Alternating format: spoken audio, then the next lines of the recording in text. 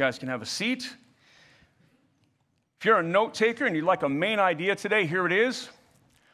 When all around us we see corruption and division in our world, Isaiah 33 provides a view of what God does when people and/or nations repent and return to Jesus. Hope, healing, and redemption are attributes of Christ's kingdom, beginning here on earth and completed in eternity. This world will never be perfect, as long as we're in it, for sure, right? But this world gets to be, like we talked about last week, a foretaste of what is to come. Jesus can reign and rule in our lives today in an imperfect world. But he also gives us a glimpse of what we can anticipate in the future, that when he returns, when the world is made new, when we are given new bodies, when everything is made new, he gives us a picture of what that will be too. And then he calls us to live faithfully, obedient lives to him, and that we will gain a bit of what it will be like, and we'll gain it in this life. A foretaste of the greatness of eternity we can have today. Not all of it. We still live in a broken and flawed world, but we get a glimpse of it. We get to see some of it. And so that's what Isaiah does. He paints this picture. If you're brand new to this, if you're jumping in, you're joining us online, we're glad you're here. Our live stream audience has been growing. We pray that you guys would check in as well. If you're just jumping into Isaiah with us, we're 33 chapters in. This is the center of the book. So where we've been is this. God has called a man named Isaiah who is a prophet. A prophet is someone who speaks on behalf of God with God's authority. Not always future telling sometimes, but most of it was right there in that moment, in that day. It was for them, just like this message is for us today. Yes, it has some future inklings that will tell us when it's all made right completely, but it's for us today. Isaiah's been speaking to two nations, predominantly one called Judah, the other one called Israel. They were at one time all Israel, and because of division and separation, they become two nations. In this, these are to be the people of God. These are the ones that God has been leading and guiding, but they have fallen away completely.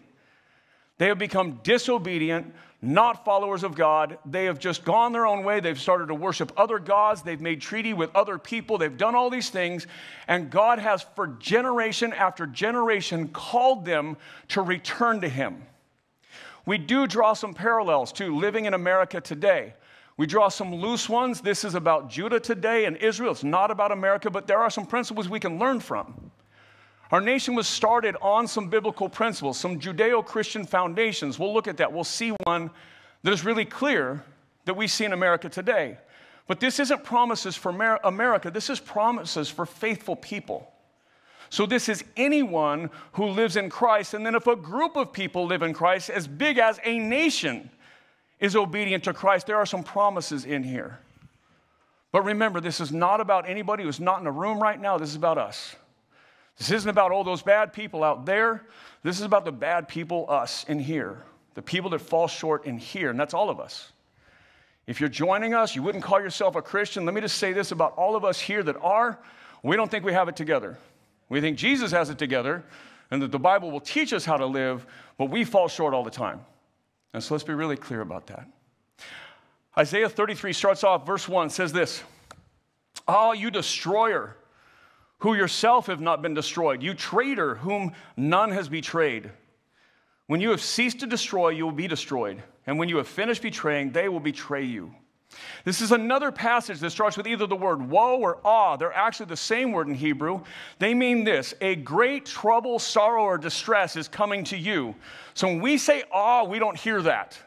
When we hear woe, we hear a little bit more of that. But what is really going on here is Isaiah is speaking on behalf of God, and he says, listen, great sorrow, pain, and distress is headed your direction.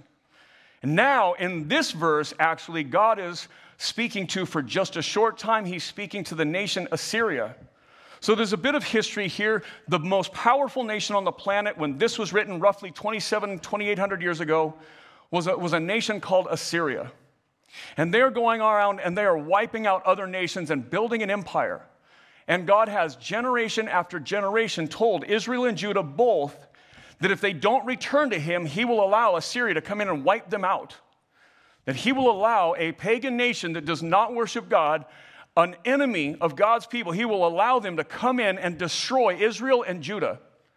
And so as Isaiah focuses on Judah today, he's saying, listen, the Assyrians are at your door. But then he says, great sorrow and distress are headed towards the Assyrians. So the story kind of shifts for week after week after week. We've heard God say, listen, punishment is coming your way, people of God. Your way, Israel. Your way, Judah. And this punishment has been coming in the form of foreign armies. They've been wiped out in so many battles, they're barely keeping it together. Jerusalem is about to be sacked at this point. A king rises up named Hezekiah, and he desires to return to God, but he has a ton of counsel around him. Imagine like a president and a cabinet or Congress or something. Imagine like one guy wants to follow God, but everybody else is still leaning the other direction. So he's had these ongoing battles. So he's had moments of clarity where he's been faithful to God. He's also had moments where he has done the exact wrong thing. And at this moment, everything has failed. He went to Assyria to try and bribe them and try and become an ally, and they took his money, beat his people, and sent them back with the message, we're coming to destroy Jerusalem. At this point, Hezekiah and the nation of Judah have nothing left. They have tried to align with Egypt to no avail. They've tried to bribe Assyria, nothing works. They've tried to fight and they lose. They are backed into a corner and they have nowhere else to turn. So finally, they turn back to God. Verse 2 starts off like this. It says, O Lord, be gracious to us. We wait for you. So here's what happens. The nation and under King Hezekiah, they return to God. They start to repent before God.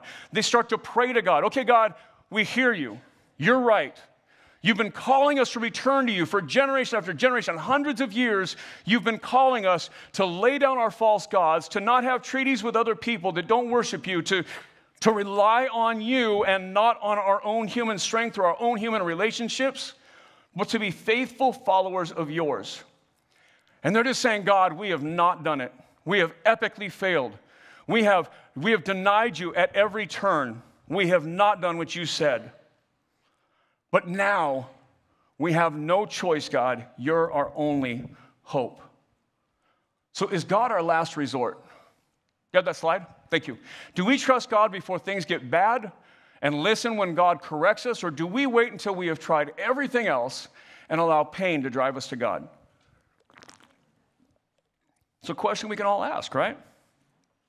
It's like this. A lot of people have come to a place, I've done this in my life, come to a place where you have some health issues. You've known all along you should be in the gym more than you are. You've known all along your diet should not just be fast food, right?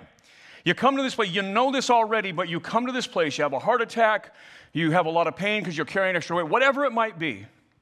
And it forces you to change habits in your life, right? Have we all been there for some reason?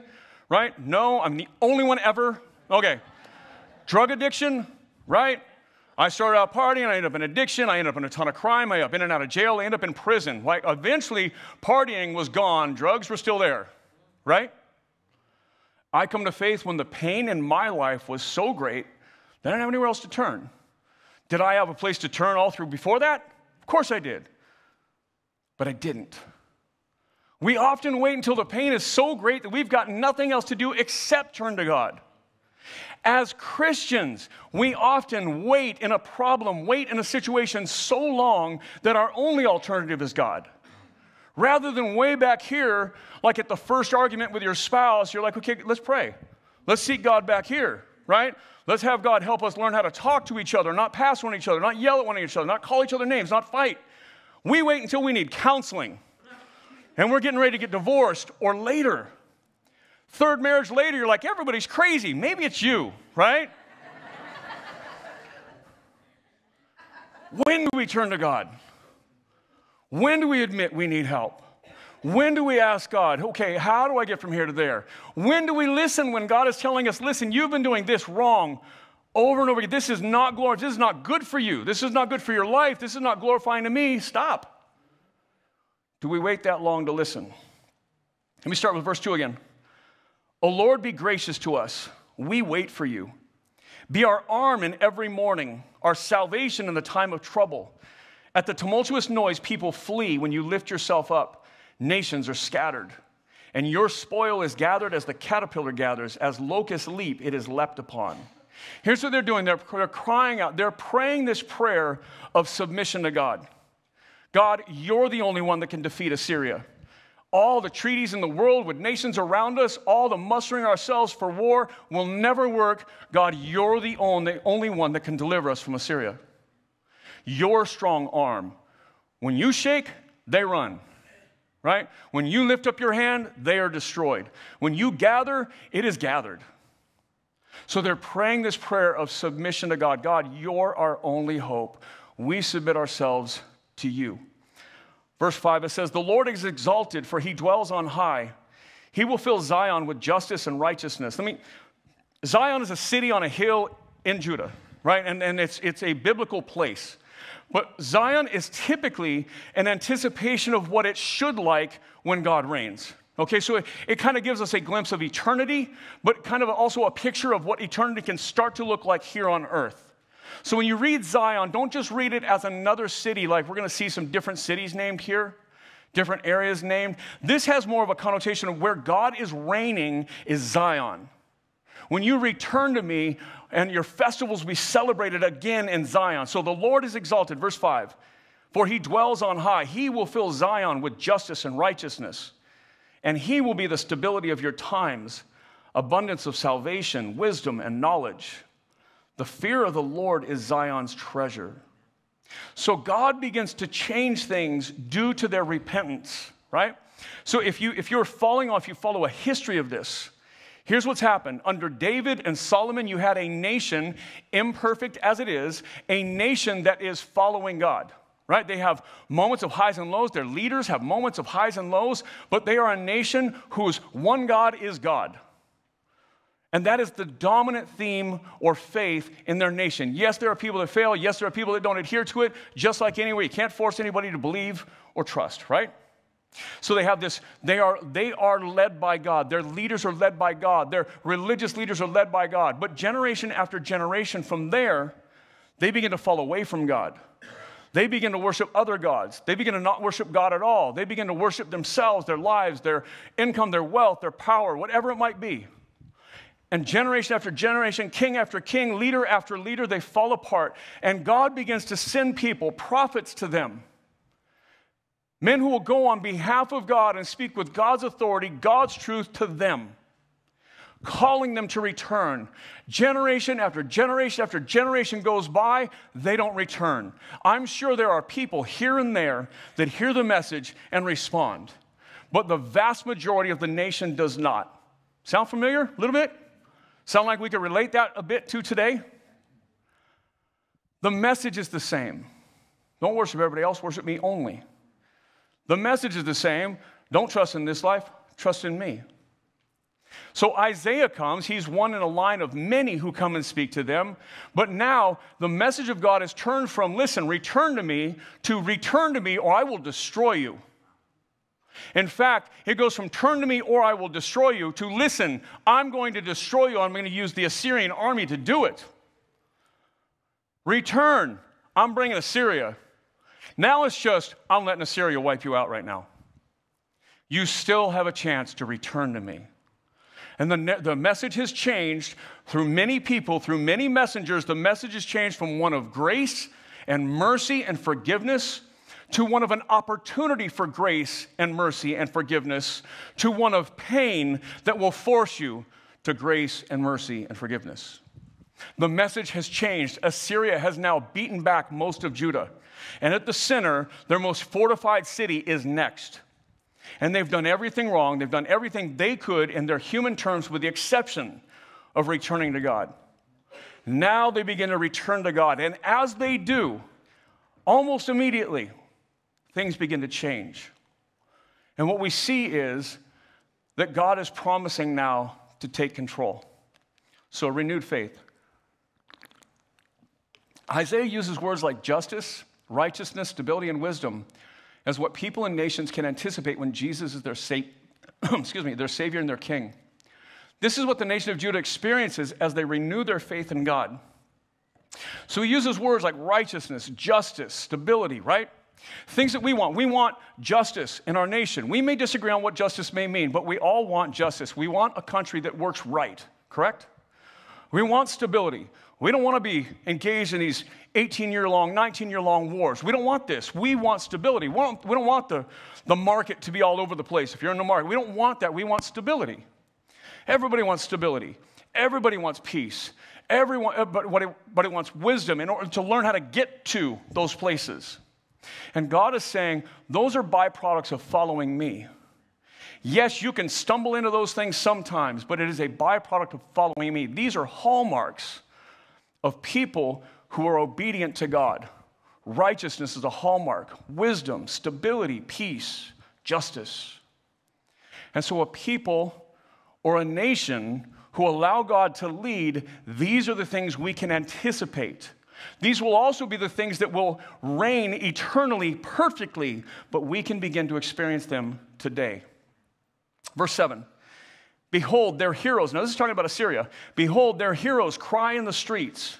The envoys of peace weep bitterly. These envoys of peace are the people that Judah sent out to try and bribe Assyria to get them to not come in and destroy Jerusalem. And Assyria, like I said, took their money, beat them up, sent them home.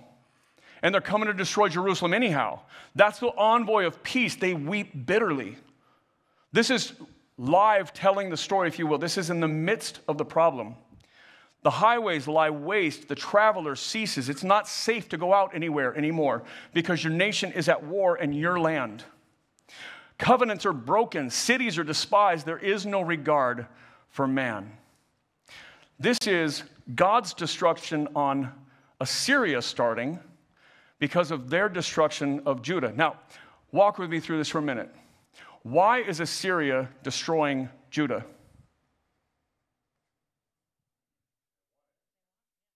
They want to. True. God is allowing it, right? So God is using Assyria to live out their own selfish desires. They want power, they want money, they want to take slaves, they want to wreck the land, they want to be the only power around. Their selfish desires. God is allowing it to happen and using them as a tool to strike Judah in order to discipline them and get them to return. So is it fair that God judges Assyria? Absolutely. Just because I sin against you and God decides He's going to use it for your growth does not mean I'm not guilty of sin, right? That's what's going on. This nation is already wrong. God is allowing it to make a point in His people, and the point is coming about. They're beginning to return. So take this on a really small and micro level. Stuff happens in life. Sometimes we sin, sometimes people sin against us. God can use anything to get our attention. Sure, right? True? So if someone sins against you, but it gets your attention, and God uses that to draw you back to Him, that's what God uses it for, but it's still their sin. So God is now going to judge and punish and wipe out Assyria. Verse 9. The land mourns and languishes. Lebanon is confounded and withers away. Sharon is like a desert, and Bashan and Carmel shake off their leaves. This is an image as the story turns now. So it goes from Assyria as attacking and winning, to Judah repenting and praying and submitting themselves to God lifting up His hand and chasing back Assyria. And now in this passage, Assyria has been defeated. And now the land is kind of empty. All the power and the prominence that once was is gone. Those who are in power, like Assyria, are no longer in power. One of the verses we'll read in a minute that we read in the opening, we'll talk about these nations with a foreign tongue. That's gone. That's what takes place here. But it also shows that the land is a bit wasted. Everything's kind of burned down. All the stuff is cleared, but it's really vacuous and empty. So it's kind of a blank slate. So here's your next slide. The people return to God repentant and humble, then God restores order by defeating Assyria. Whatever plagues us in life, God can destroy. God provides new beginnings. Imagine this is a blank slate, like if you're an artist, you have a canvas that you can look at, and it's blank now. There was a bunch of mess on it, and God has cleared the mess, and you're like, okay, this is our starting point. And it's devastating in a sense when you look at this, and so this is a lesson for us. If you're here and you're following God and you become disobedient and you continue to be disobedient no matter what God does, says, or who talks to you or what happens, and you find yourself back here, God can still intervene and fix it here. But he has to wipe out all the gains you had and start over. Make sense?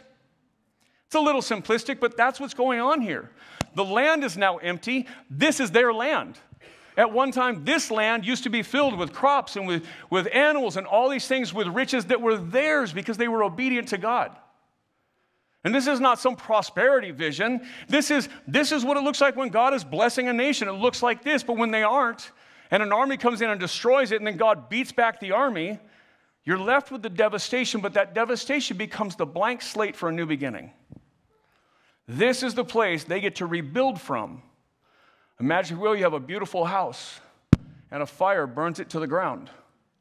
You start over, blank slate. But you once had this, and in this case, because you were disobedient, you lost it, whether as a person or a nation. But it can be rebuilt. Here's the blank slate. Verse 10. God says this, "Now I will arise, says the Lord. Now I will lift myself up. Now I will be exalted. You conceive chaff, you give birth to stubble. Your breath is a fire that will consume you." I guess they have bad breath. "And the peoples will be as if burned to lime, the thorns cut down that are burned with fire." Here's what he's saying. Once you lay down all your other idols, all your other pursuits, once you lay all that down, I will rise up. But the opposite is true too.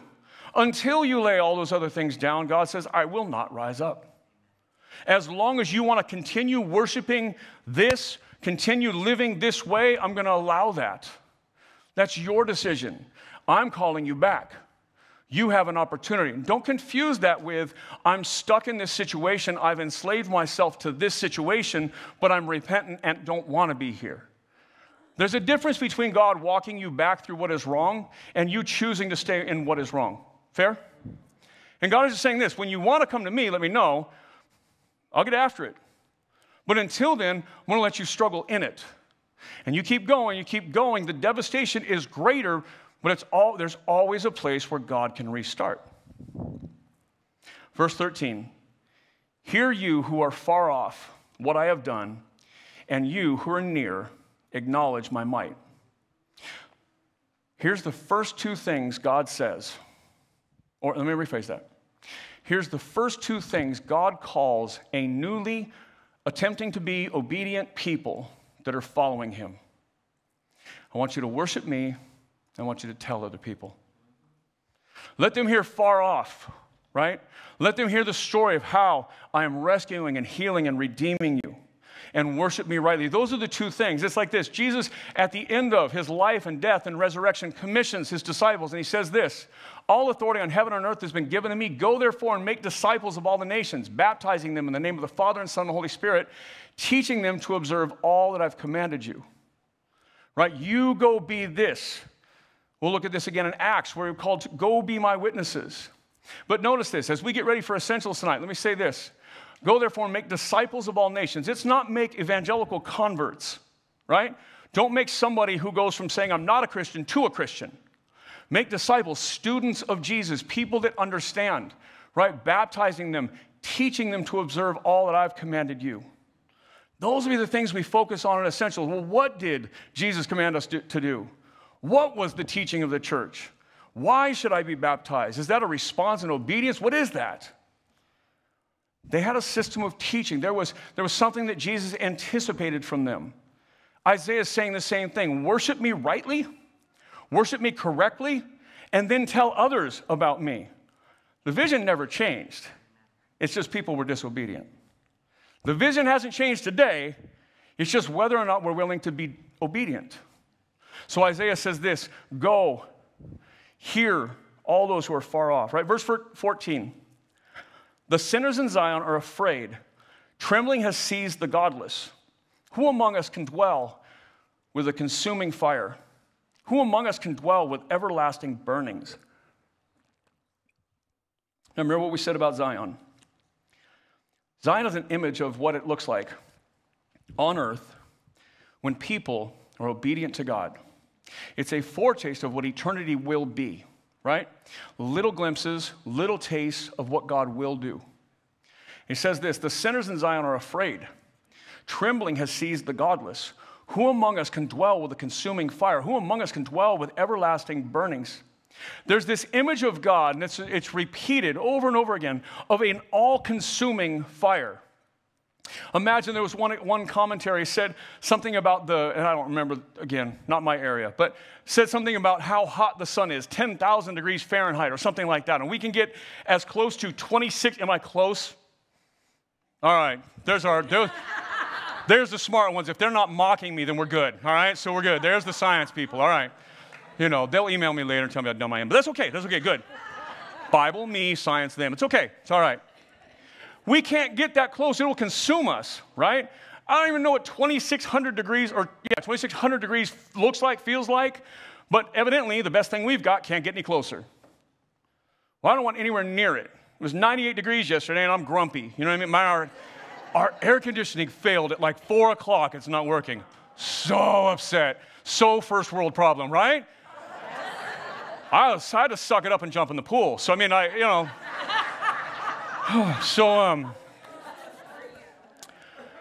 here's the message. Sinful people can't be in the presence of God. God's holiness is consuming. Here's how Isaiah says it in Isaiah 6. When Isaiah gets a glimpse into heaven, it says, "And the foundations of the threshold shook at the voice of him who called," meaning God, actually Jesus, on the throne. "And the house was filled with smoke. And I said, woe is me, for I am lost." Remember that woe? Great sorrow and distress is me. "For I am a man of unclean lips, and I dwell in the midst of a people of unclean lips, for my eyes have seen the King, the Lord of hosts." Here's what Isaiah says ultimately. I'm going to die because I'm in the presence of God. Because I'm even getting a glimpse, kind of a nearness to Jesus on the throne.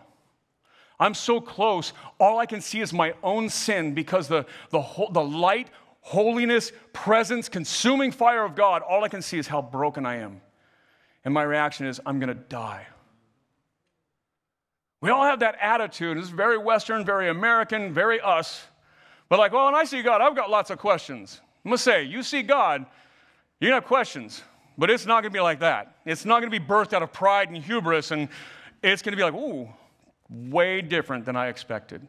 Every person that gets any glimpse into heaven or holiness, or anyone who even sees an angel in the Bible, the first thing we see is, don't be afraid.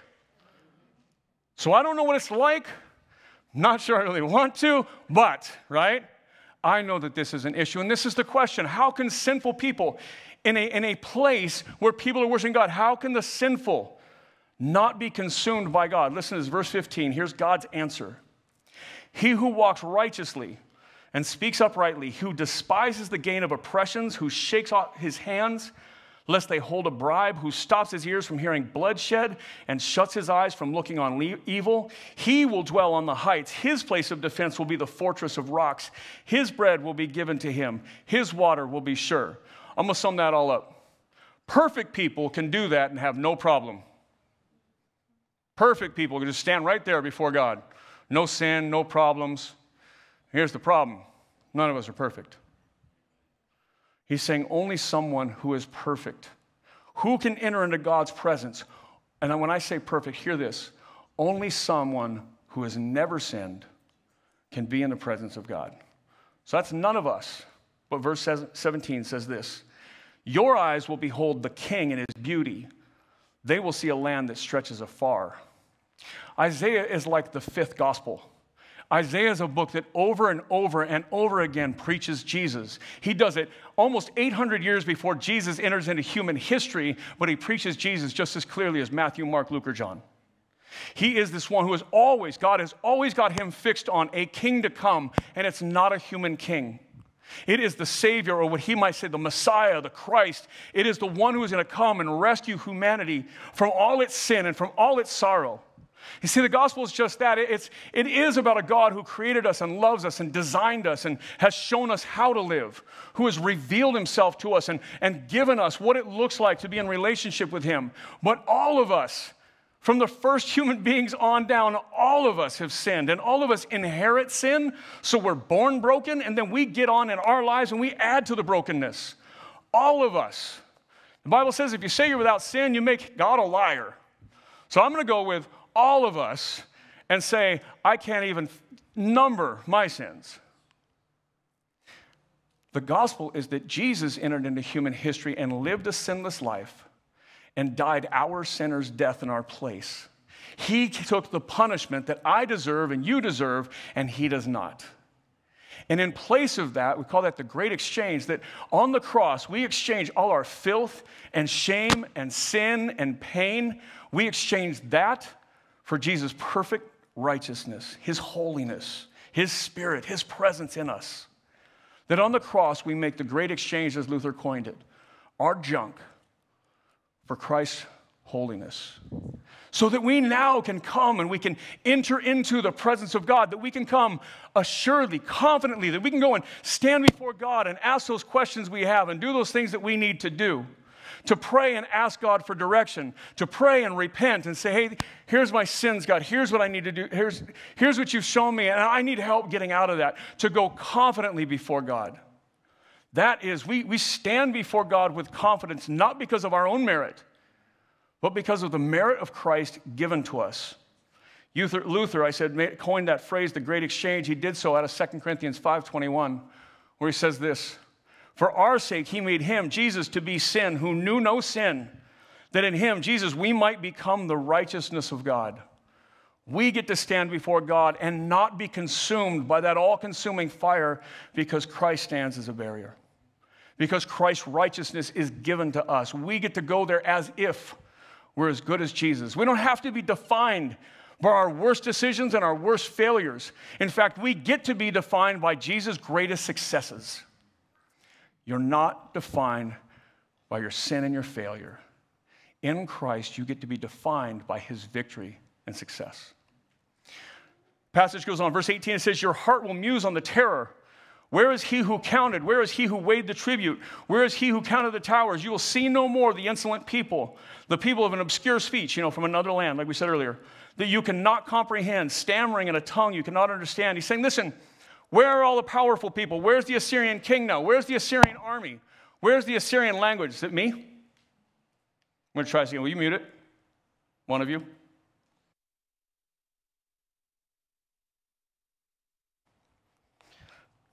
All right, we'll try it again. Where are the people that held so much power, caused so much fear over you? Where are they now? They've been destroyed. That foreign army, gone. Verse 20. Behold, Zion, the city of our appointed feasts. Your eyes will see Jerusalem, an untroubled habitation, the immovable tent, whose stakes will never be plucked up, nor will any of its cords be broken. But there the Lord in majesty will be for us a place of broad rivers and streams, where no galley can go with oars, or galley with oars can go, nor majestic ship can pass. He gives us a picture of eternity where everything is right. He leans into this place where we can look forward and everything starts to become right. He gives us this image of what happens when people or nations begin to turn to God. And he gives us the beauty of what that will be. There's a promise to nations. In fact, we have a slide for this. All throughout Scripture, God calls nations to repent and obey God. The promise for nations to be blessed by God, getting a foretaste of what is to come eternally. However, nations are often too corrupted by power to obey God.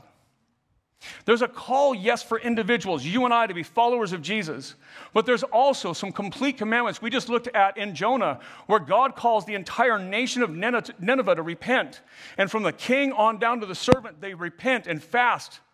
And they seek God, and God delivers them from the judgment that he was going to pour out on them. Like we have an opportunity, not just us, but we have an opportunity as a nation to be a nation that follows God. But what inhibits that is people and power and money. And that's the system we live in right now. People strive for that power more than they're striving for God. And as long as our search for power is our most prominent search, our strivings for power, God's going to stay in the background. We turn and want to obey God. God says, I'll rise up, I'll act. Verse 22. I want you to hear this. For the Lord is our judge, the Lord is our lawgiver, the Lord is our king, he will save us. As I said earlier, our nation was founded on some Judeo-Christian principles. Right? Some say we're a Christian nation, some not. Clearly, we're founded on biblical principles. In fact, verse 22 was one of them. You know our separation of power, if you ever passed a civics class, we have an executive branch, that's the president, his cabinet, and the people that work for him. We have a legislative branch, that's the Senate, the Congress, right, the House, all of that make laws. And then we have the judicial branch, that's the Supreme Court and all the courts underneath it. This is where they get it.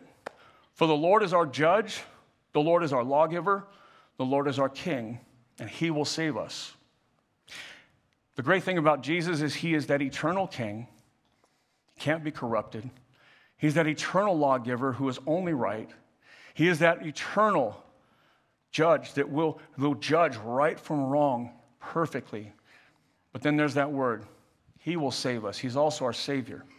So one thing a nation can never be, a political party can never be, it can never be our Savior. When we go to vote in just a little while for a new president and new people and do all that, those people can't save us. We can elect people. We can do our best. We can engage in a process because we're given that ability. But only Jesus can save us. Lord Acton said, power tends to corrupt, and absolute power corrupts absolutely. Only hope we have of no corruption is Christ alone. Those three branches of government plus a Savior is an amazing passage to imagine what eternity will look like without the flaws of today. As we anticipate a country where the laws are right and moral and justice is perfect and people are not corruptible, we anticipate eternity. But if we obey Jesus today, we can begin to see some of those things in our lives. I want to give you 3 things to take away. It's just for the week as you take these away. So what do we do in response to this? How do we take this and say, okay, I get that if we return personally what God can do. I get that the longer we wait, the harder it might be. I get that the blank slate means we lose everywhere we've been. I get that if a nation turns around, God can bless a nation. I get that. What do we do?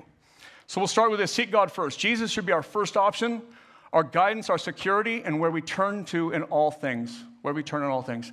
Making our faith a last resort option means we will endure unnecessary pain and struggle before finding hope and redemption in Christ. Here's what I'm saying. You're struggling somewhere today, seek God today. Don't seek every other solution you've got, and then when you run out of options, go find God. Seek God first. There's a passage out of Matthew. Seek first the kingdom of God and his righteousness, and all these things will be added to you. Do not be anxious about tomorrow, for tomorrow will be anxious for itself. Sufficient for the day is its own trouble. Seek God first, everything else follows. Second thing, our confidence is in Jesus. God is called an all-consuming fire that burns up anything less than absolute holiness. Jesus went before us in sinless perfection so we can enter into the presence of God confidently, find the strength, guidance, and hope that we need. We are confident that when we stand before God, that when we seek God in prayer, when we open up the Bible, when we ask God to speak to us, we are confident that we go before God because of Christ, and we will not be consumed. Because Jesus took our penalty on himself for us. Hebrews says this, since we have a great high priest who has passed through the heavens, Jesus, the Son of God, let us hold fast our confession. For we do not have a high priest, meaning Jesus, who is unable to sympathize with our weaknesses, but one who in every respect has been tempted as we are, yet without sin. As we get into essentials and we ask the question about the gospel, we're going to ask the question, how do we know Jesus was sinless? This is a great passage. Yet without sin, it says, let us then with confidence draw near to the throne of grace, that we may receive mercy and find grace to help in time of need. We should go stand before God, not in fear of God or fear of God. He's not an angry father. That we stand in Christ before him with confidence because of what Christ did, not because of who we are. Finally, we become witnesses of Christ. Jesus calls us to tell others about the salvation, healing, and redemption found only in the gospel. Our response to the immeasurable gift of grace that we've been given is to share it with those around us so they can know Jesus too. Acts 1:8, as I referenced earlier, is this. You'll receive power when the Holy Spirit comes upon you, and you will be my witnesses here in Jerusalem and all Judea and Samaria to the end of the earth. You'll be my witnesses here in Cerritos, in Los Al, and La Mirada, and Norwalk, and to the end of the earth. But you're the plan. You're the messenger. Not me because I'm a pastor, me because I'm a follower of Jesus, but us. We're the plan to bring the message of Christ to a lost world. Let's pray. Jesus, we love you. We begin and end with you. We never leave you. Jesus, you have secured everything, done everything we need. It is because of you we can come before God and our sins don't consume us. I know the first thing, Lord, when I sin, and I come before you, I'm ashamed. I don't want to pray. I don't want to be there. It's because I'm misunderstanding that you've already satisfied that, and I can come with confidence, humility, but confidence that you love me. You won't consume me for my decisions and my choices and my sins, that you love every one of us and you desire to be in relationship with us. Jesus, help us to be your messengers, those who have experienced your grace so deeply that what we desire for everyone else is for them to know the love and the grace and the mercy that you give away freely. We want them to know it. Help us to be those messengers. Jesus, we love you. It's in your name we pray. Amen.